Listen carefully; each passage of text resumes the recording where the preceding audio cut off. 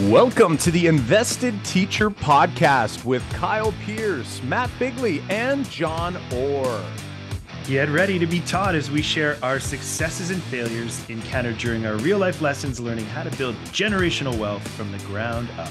Welcome, invested students, to another episode of the Invested Teacher Podcast. All right, my friends, we are excited to dig into yet another episode. As we mentioned each and every week, we look forward to this opportunity to chat all things investing. And in today's episode, we actually want to start tackling some of the hurdles that we might be experiencing, not just investing in general, but in particular with real estate investing, something that we've been getting a lot of feedback from you, the invested students, are how do we actually get started? Like people are intrigued out there. We've had a few people reaching out with like specific questions about what to do next.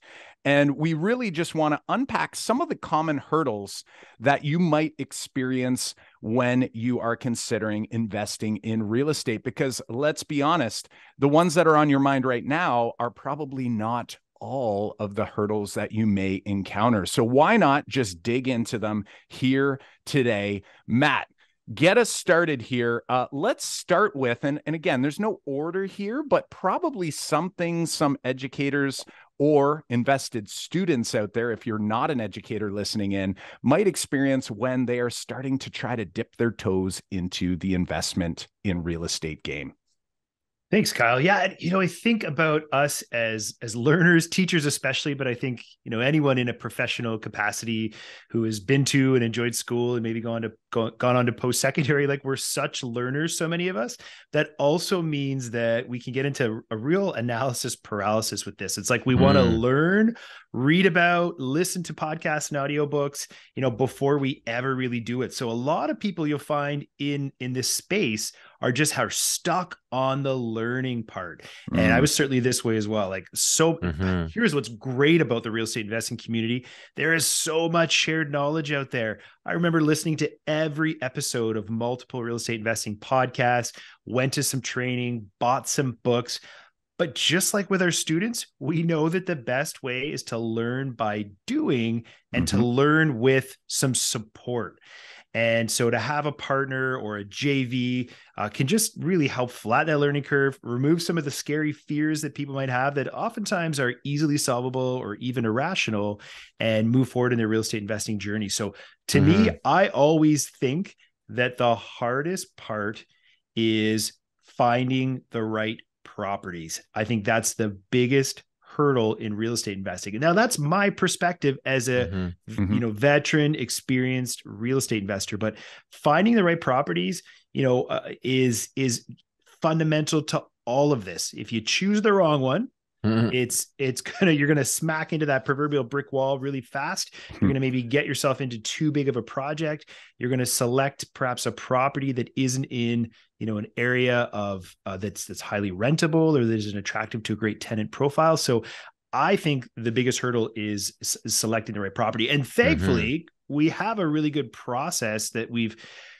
created and learned to find the right properties. And it actually doesn't even require you to go out and visit the properties. You can actually do a lot of this right from your computer, right from your desk. That's one of the neat things about investment properties, maybe as opposed to your own personal residence, where there's so much, emotion and there's so many more maybe fundamentals and intangibles that you're looking for there. Yep. You can really scout a lot of properties. The volume of scouting you can do before ever setting foot in a property is pretty fantastic.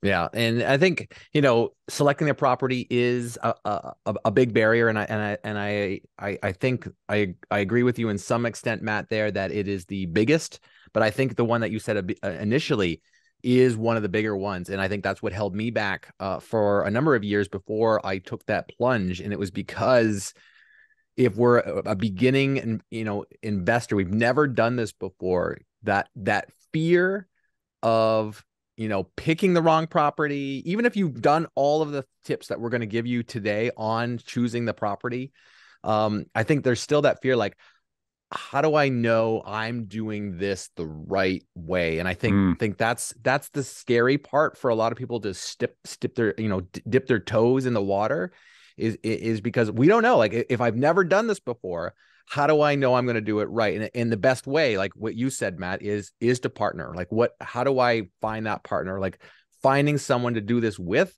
especially if they've done it before, will actually take all of that fear away. Cause that's what I did. I partnered with the two of you to buy a property, but I had done all the reading. I had done all the analyzing in prior years, but I never had the guts to go alone. I had to have, and for my own, for my own peace of mind, for my own safety, for my family's safety, it had to be with someone who knew what to do when. So it's like you can count on them to handle things. And then through that learning process, that helps kind of get your feet wet to say, so that you have more confidence to go, you know what, the next one, maybe I don't need to have the partners. Maybe I can try this smaller one on my own, or maybe I have a next one on my own. Like, Matt, when we say partnering, what does a JV mean? I think we've thrown that term out here on the podcast a number of times. But we became joint venture,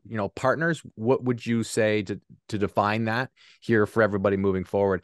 We are going to talk about lots of other hurdles, but this one being the first one. So, John, I think when looking for a partner in real estate, and I should say from the outset that I started my real estate investing journey with partners, and I'm a huge proponent, a huge believer in partners. It's, they say you'd rather have 50% of something than 100% of nothing, and so to me, when looking for partners, as I started this journey, of course, I was looking for people who had different attributes to me, people who brought different things to the table. So, finding Kyle as my partner, he's a real numbers guy, incredibly analytical, can just comprehend and run numbers like no one I've ever met. He's like a human computer, and also a real passion for real estate. We had another partner at the time who had a construction background, and that was actually that when we started, that was my biggest hurdle. I thought that was definitely a confidence booster, right? Like for us to go into some of those earlier deals. 100%. I'm better with a phone than a hammer. That is so true. Anybody who knows me knows that. So I'm not someone who's going to be able to fix a plumbing issue or even necessarily analyze. At the time, I wouldn't have been able to analyze a property from that instruction or construction integrity standpoint. So that was important. So I don't know, maybe this could go to either of you, maybe Kyle, coming from that point of view, like let's say I'm a person who's looking to get into this and I'm looking for a partner. You mentioned having a number analyzer. You also mentioned having, you felt like that person who knew about construction, housing, could look at, almost be like the inspector walking through with you to go, you know what, we're going to need to fix this. This is not a great property because this is going to happen. Like, would you guys say that you need that partner, that construction partner, that finance partner, like that analyzer partner? Like, is that a necessary formula? Do you think moving forward? Such a great question. And I would say, no. And the reason I say no is because everyone is so different. Like, prior to having that partnership form, and this was a formal partnership, meaning like, we had sort of long-term goals to together continue to scale up using our own money, but like kind of pooling our mental abilities and strengths and skills. But I would argue that, 10 years prior, I was starting my journey by doing all of the work. And I'm a stubborn person. You guys know this. It's like when I commit to something, I sort of, I go through with it. And at the time when I first got into this world, I did all the reading. I did all the research. I did all the searching of the properties. I was saving my own money, so not using other people's money. I did all of those things on my own. But it took me probably 10 times longer, right? So it's like, can it be done? Absolutely, it can be done without partners. But now knowing what I know, I feel like I would be way ahead of the game had I sort of thought of doing something with others. And to be honest, early on, what I should have done was I probably should have came in simply with the money, continue to do my learning. So I'm not suggesting people don't continue to do the learning, but going in with someone who has experience or a group that have experience and continuing to learn alongside them so that when I'm doing that reading, when I'm reading this book, when I'm analyzing properties independently on my own, I could reach out to those co-venturers if it's a joint venture, or I could reach out to that partner if it's a formal partnership. I could go and I could learn, and I could essentially be mentored by them and expedite the process. So, Matt, you just nailed it. It's like, typically if you go into, like, say, a joint venture agreement with a party, what you typically are doing usually there's like a money side, the person who brings the money and the mortgage. And then the other side is all the rest. So, finding the property, vetting the property, ensuring the roof's not going to cave in tomorrow. Like, all of those things are happening. And typically you split the profits 50-50 after the money partner is paid out. So that's the key there. It's not like you're going to give half of your down payment to the other party. You're just bringing it, and it's like, it's going to help make this deal go forward.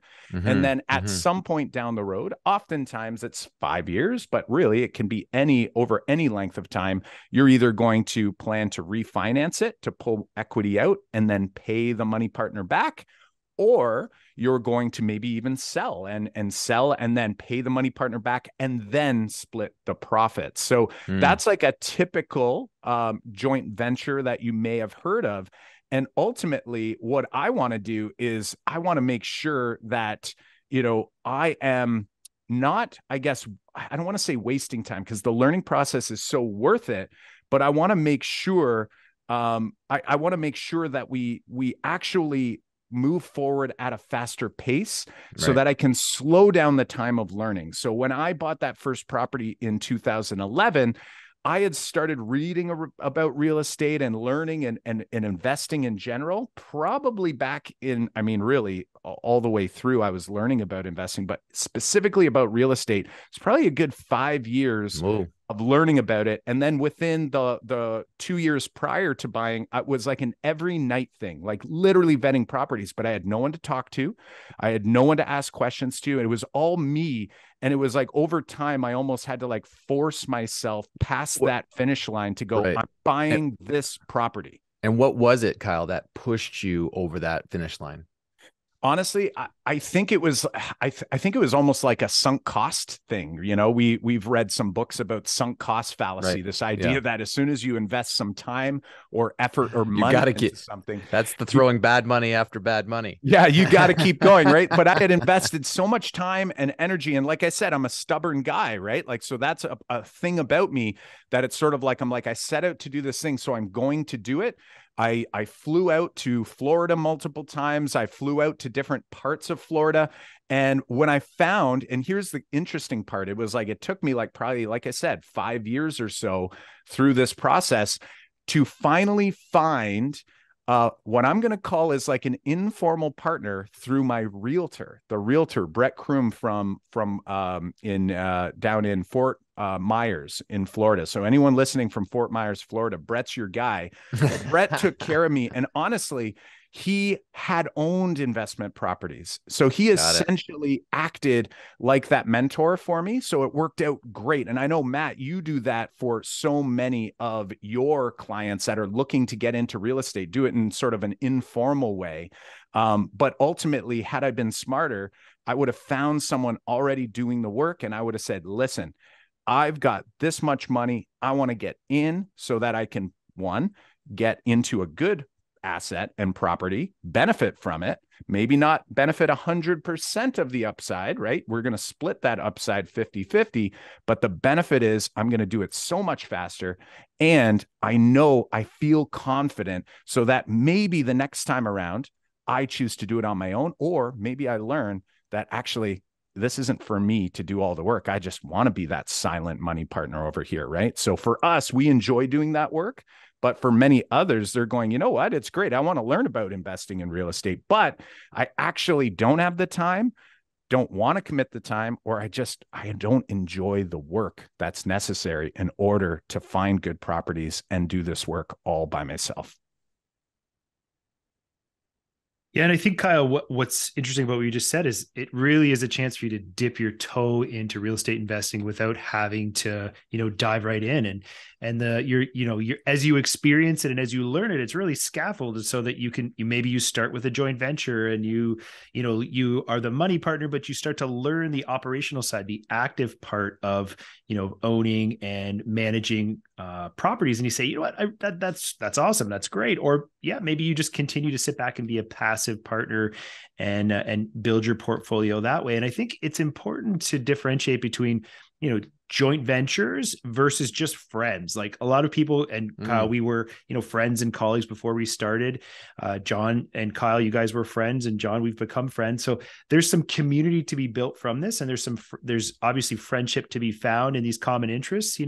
Some people go play golf on Sunday mornings. Like we analyze properties and talk about real estate, everybody's got not always on a Sunday morning, not always sometimes on a Sunday morning, but it's the equivalent. But I want to really make clear to people that this is business, and so all of this is very transparent. It's all documented. We actually just went through a major JV purchase together, and it was hours and hours of honing our joint venture agreement, working with our legal team. So it's important to have a great power team behind you. By that I mean lawyers, accountants, eventually property managers, handyman, all those types of things that come with owning real estate. And so we worked through that process, and we had some really great back and forth with our joint venture partner to ensure that all of his questions were answered and that he had peace of mind making a major investment with us. And, albeit he's going to be on the passive side. So we're the ones who found that property. We're the ones who vetted the property, did the inspection, did the, negotiating. And ultimately, he came in after the fact. So we had done all that upfront work and overcome all those hurdles. And this particular property was months and months and months. And so he was able to come in and have the opportunity to come into a deal that we had already vetted, negotiated, selected, and to, ultimately become the money partner on that side. But it's all legally documented. It's all transparent. And just like any good business, you almost need to, you have to plan with the end in mind, we say in teaching, or we have to plan with the divorce in mind. Like what are all the eventualities and how could those be addressed? If someone at the end of that 5-year term wants to sell, wants to refinance, wants out, whatever it might be, all those things are addressed up front. In any partnership I've been in where that has been the case, it has always allowed for a much smoother and more problem-free partnership for sure.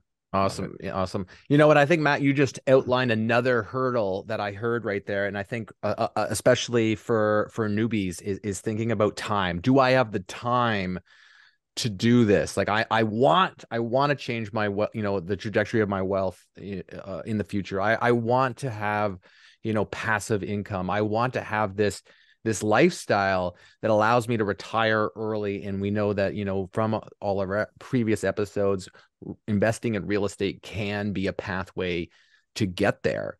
But the question is, a hurdle is I work a full-time job. I have a family. I've got if I have younger kids, I'm hurdling them around to every, their sporting events or their, club events. And it's like, when do I have the time to kind of analyze or look at or learn about the investing and then go through, like what you said, you had mentioned that you had spent hours and hours working on this deal. Kyle said he spent so many, every night analyzing properties to learn. Like I heard time is a barrier for sure. And I think that is true in anything that we're going to kind of go through. But I think you've also answered that hurdle, Matt, and Kyle has as well, when talking about the joint venture opportunity, is that you can actually take that time off your plate and work with partners who are experienced that way. And then they get to invest that time and use their expertise to shorten that up. And then you get to kind of benefit in that partnership. So even though time's a hurdle, I think we've kind of answered that it doesn't have to be. And before you go on there, John, because I think you want to get us into this next piece, I just want to mention too, it's like even time, it's like, it's one of those things that it can't, like, you might have some time, but the thing is, it's like, you don't get to just go like, hey, every couple of weeks, I'll dedicate some time, right? Because that's not how it works. It's like when a good deal or when I say a good deal, like something that isn't just the average of what's out there, because you can go pick pretty much any property out there, right? And buy it for a pretty decent price, and you'll probably be okay in the long run. But I'm guessing most people who are listening are like, I don't want to just buy like whatever's out there. I want like there to be some advantage, like almost like that safety, right? You want to have that margin of safety there. Like when we're buying a property, we always know that, you know, Murphy's Law will take over. Like something isn't going to go exactly as it seems. So having a margin of safety is really key. So I might have a couple hours a month to commit to this, but if I only do it once a month and I spend 3 hours, a deal may have come and gone, right? Or, you know, the deal that is coming tomorrow, you're not going to see because you're not going to be on the computer looking at it in the next month. So I think that's another piece that we have to also think about. It's not just time, but it's also like a consistent amount of time, consistent habit of sort of just doing this thing that each and every day, or whether it might not be every single day, but within, you know, every couple of days. I mean, for us, it's pretty much every day. We're watching what's happening and we're digging in, and we're always analyzing something. There's always something on the plate for us to consider. And we just have to figure out whether it's worth eating or not, right? Whether it's worth actually gobbling up or whether it just passes by. And let's be honest, like Matt, I don't know, throw a percentage on it. Like how many of the deals we analyze are just going right into the garbage, right? I mean, it's got to be like 95%, like the overwhelming vast majority of them we never even set foot in, which makes it easy, like convenient from that standpoint, but it also makes it easy to give up, right? Like, because you might analyze 100 deals and you're like, oh my God, is this ever going to pay off, right? And it's like, if you don't have that habit, the commitment, the dedication, sort of like that stick-to-itiveness that you're like, this is going to pay off, right? Like a lot of people, it's like right away, they're like, you know, I spent my hour looking and I don't see anything. So like, I'm just going to move on to the next thing. Right. If that's you and you're listening to this, that's totally fine. Like that might just be who you are. And maybe it doesn't mean that you can't be a real estate investor, I think is the key messaging that we've been trying to highlight here. For sure. You know, and Matt brought up another hurdle, you know, early in the episode about hunting for deals. You guys have mentioned that a few times just now as well, about hunting for that deal and what does that look like? Because I think that can be a hurdle for many people. But before we get into that hurdle, and I think what we're going to do was we're going to save that hurdle for the next episode. You know, we can go forever on all these hurdles and trying to answer them for you. And I think we should dedicate time for that. So I wanted to discuss a hurdle that I have always thought about before we get into the hunting, because a hurdle that has to come before you know, hunting for a deal and deciding, can I hunt for that deal, is thinking about like, can I afford to invest? Can I afford to buy this property? And I know that we've talked in previous episodes about creating that cushion, creating the down payment, you know, finding different ways to start your investment fund. If you have not yet listened to some of those episodes, especially our Blueprint series, go back and listen to those 3 episodes on the blueprint to your financial wealth building journey. But I think what I'm getting at is, let's say I have my fund, I've got my down payment fund ready to go. To go and purchase a property, you know, that we're not going to be able to purchase it full cash. And if you can, that I think might relieve this hurdle.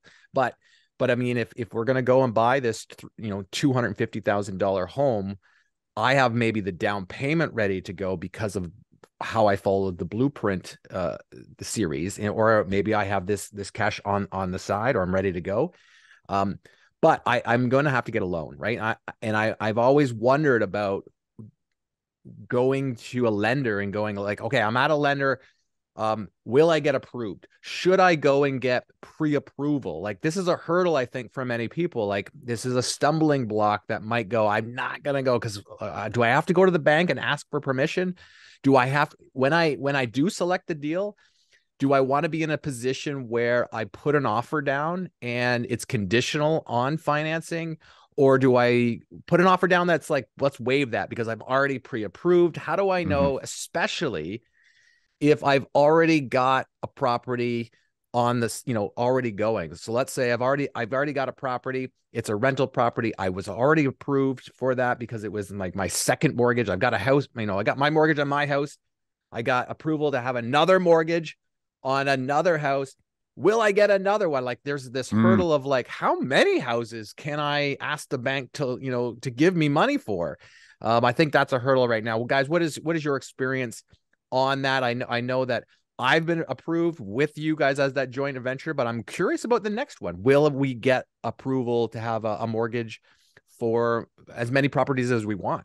Yeah, I love that, John. And it's funny because I remember back when we engaged in that first joint venture, you and I, having worked so closely together and knowing each other so well, like I knew essentially all of your finances, right? So this wasn't even really something we talked about explicitly, simply because I knew the answers to these questions, but you never really did, right? You were just like, oh, okay, it's gonna work out. And I mean, I'm sure myself having my mortgage license and having that experience is obviously helpful.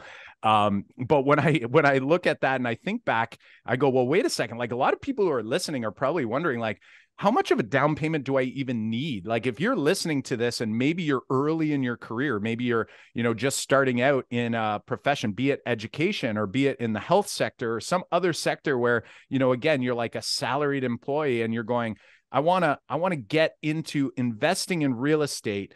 Can I how much do I have to put down? And, one benefit, if you've never purchased a home before, like if you're like first time home buyer, you could actually put down like 5%. I would definitely recommend for anyone in that situation, reach out to us and we'll do our best to help you get going, because I would recommend like a house hack, which would be either buying a house and renting out some rooms so someone else is paying for part of your mortgage, or you might buy a duplex, for example. And again, you could put down that 5%, and it is definitely worth it if it means getting you into the market.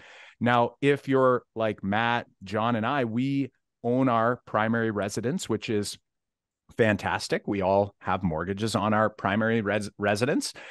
So that means that when we go and purchase another property, and it's not a second home, so it's not a vacation property, it's not a second home, it's actually an investment property, there's some things that we have to consider. And one of them that I'll mention right now is, first off, typically you're looking at 20% down for your down payment.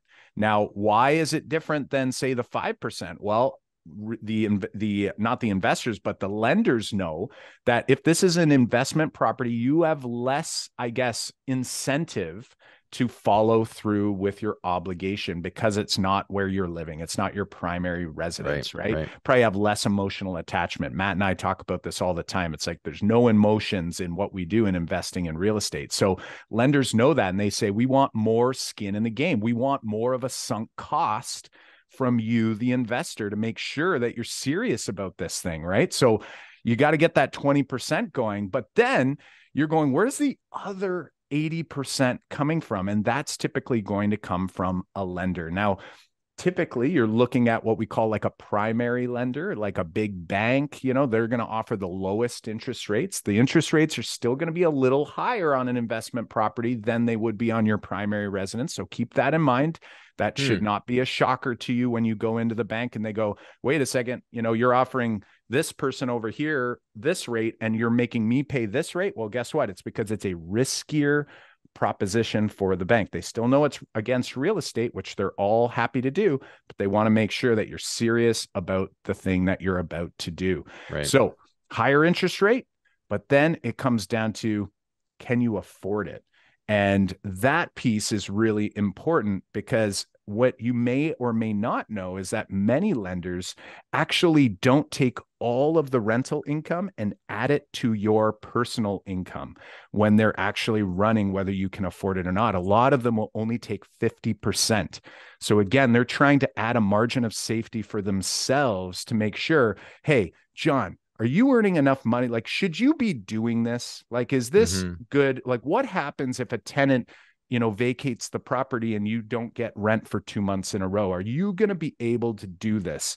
So they don't want your income to look inflated with the rents. So they kind of minimize that. This is if you're buying personally in your own personal name. Right. And once you've done that, then they're going to run through essentially all of your expenses. And I think in a future episode, we can maybe dig into each of those items that will actually be analyzed by them. But essentially, it's your debt to income ratio that they look at. And they want to make sure, they'd like it to be under 36% typically, but sometimes you can push it all the way up to like 42, 43%, which I would not recommend. Like if you're going to push it to that level, like there's reasons that you're just getting into this thing and you're not exactly sure, like, if that's the limit that they're willing to do, it's like, maybe I want to rethink this a little bit. And I want to, again, reach out to someone who might be able to guide you through that process. Maybe it's chatting with a joint venture or who wants to do some sort of deal with you so that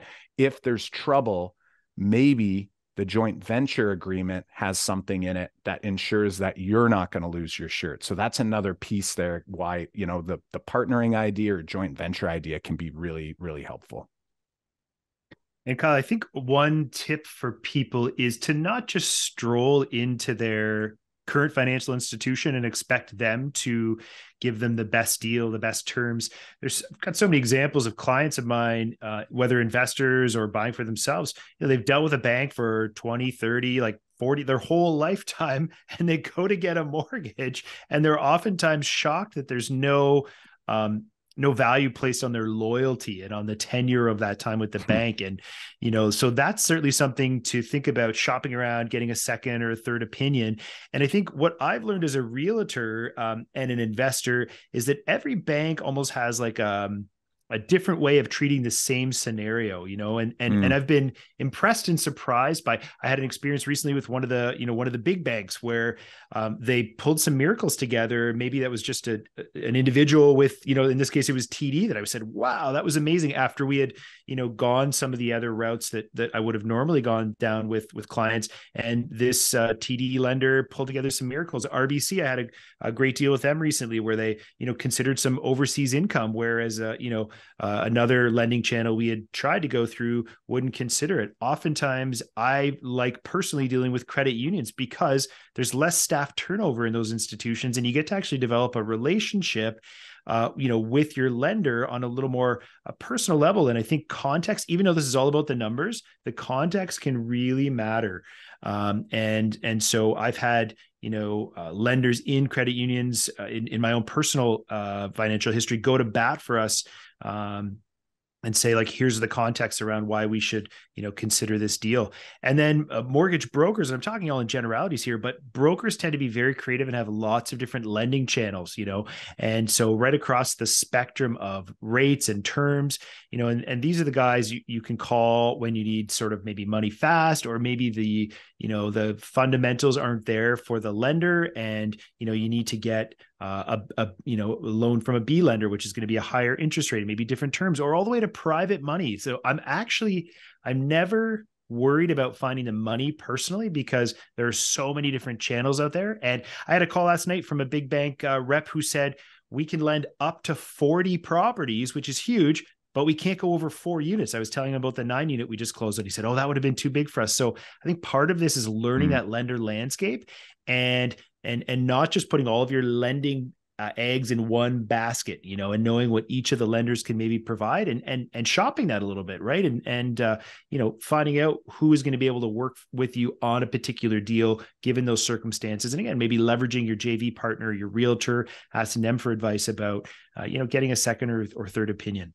I love it. I love it, Matt. And you just referenced something like just this idea of every lender's a little different. This is where a mortgage agent or a mortgage broker can be really helpful, a helpful tool in your arsenal. Now, that doesn't mean that every deal will necessarily land with your mortgage agent or broker. What I would recommend people don't do is don't go to brokers and then sort of like make them do all this, work and then try to, cut them out. You don't pay anything to a mortgage agent or a mortgage broker. They get paid by the lender, just like the person at the big bank gets paid to be there that day to set up the mortgage. So it really has nothing to do with you. But you should be going out talking to the banks you do have a relationship with, right? Because they might have a program, just like you said, Matt. Like it might have a unique structure that could be really helpful. So definitely look at that. But ultimately, in the long run, it's really good to have someone in your corner, because you know what will happen ultimately is if you do more than a single deal, you are going to find hiccups along the way. And the one thing that you do want is you want to have someone that's going to be in your corner trying to ensure that you're protected, but that also the deal actually goes through. And that's one thing that I know from that industry that you do get is you get this like one-on-one customer service. They're like, listen, we're going to make sure this happens. They often are talking directly to underwriters and saying, here's the situation. We've got to get this done. And I've seen some pretty magical things happen that way. Whereas at the big bank, you know, the call goes to the manager, or the, you know, walk out to the manager in the branch, and the branch has to call the next manager, and then that manager has to call Toronto. And, you know, so that can be a bit of a concern if it is a more complex deal, which again, deals get complex as you get deeper into this situation. So once again, having a team of people, be it through partnerships or joint ventures, can often alleviate a lot of that learning and hassle and relationship building that you may not have the time or effort or energy to do.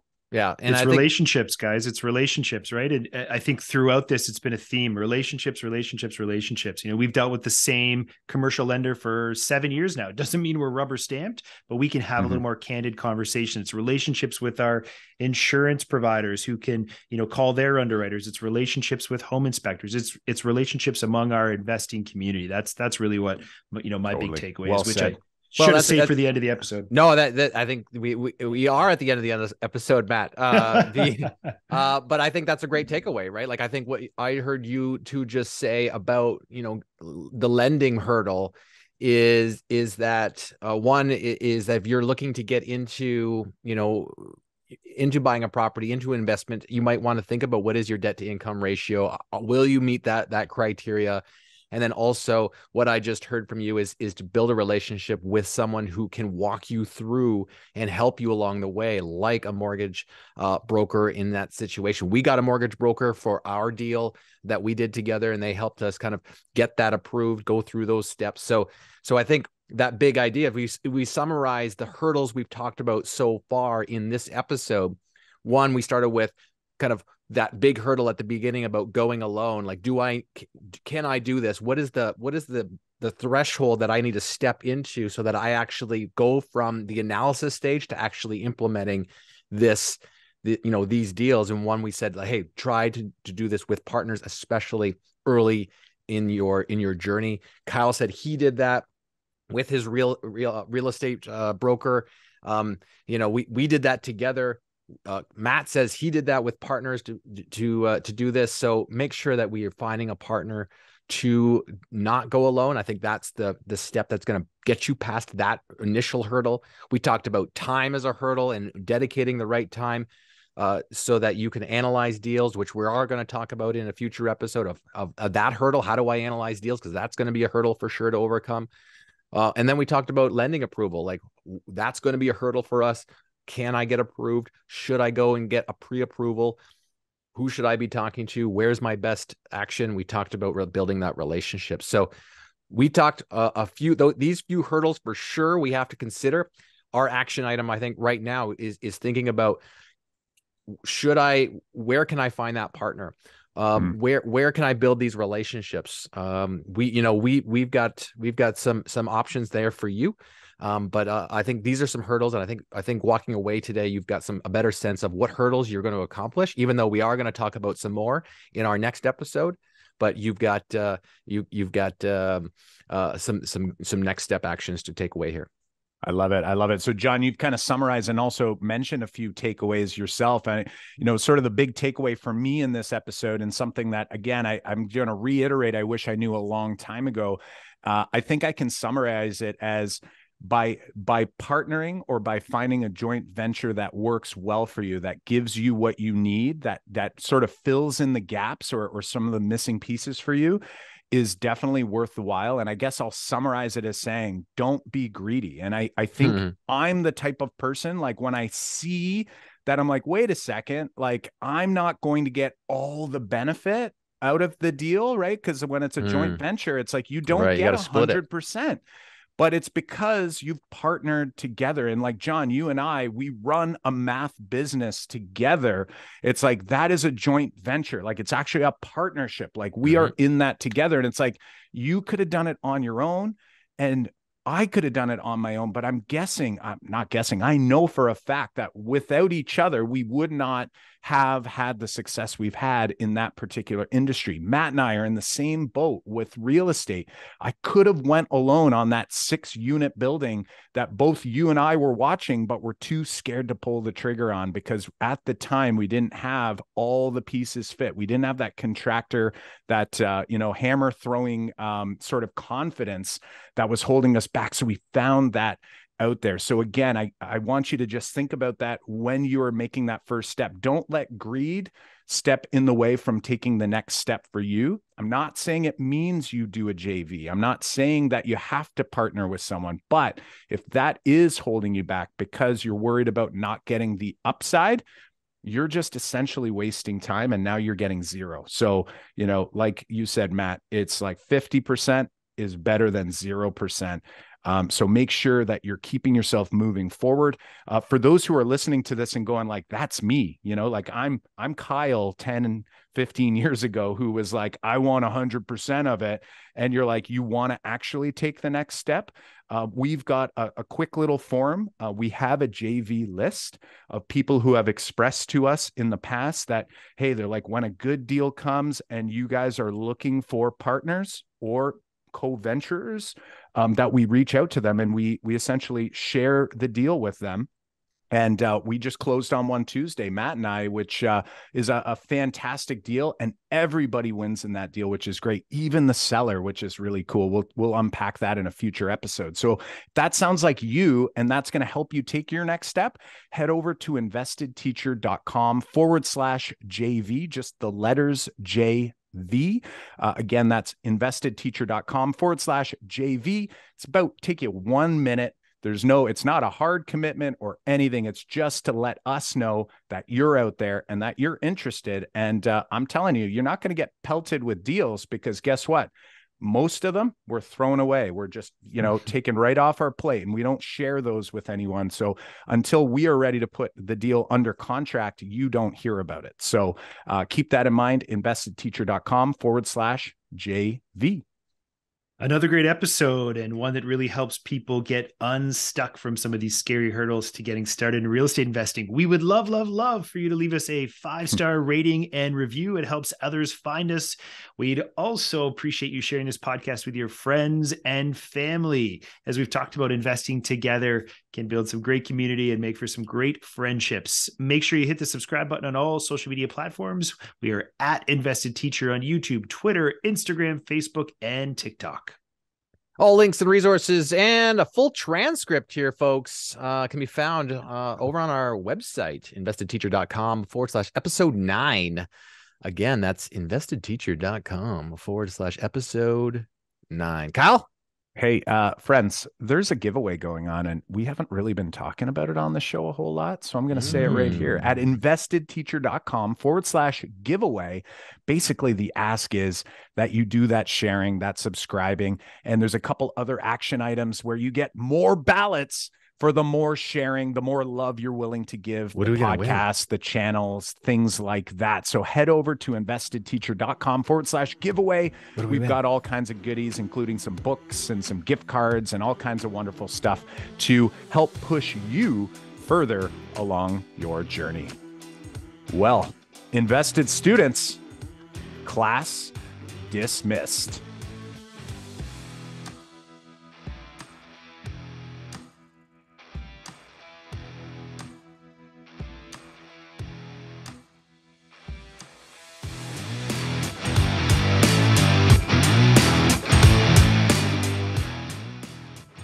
This is not investment advice for entertainment purposes only. The content is for informational purposes. You should not construe any such information or material as otherwise as legal, tax, investment, financial, or other advice.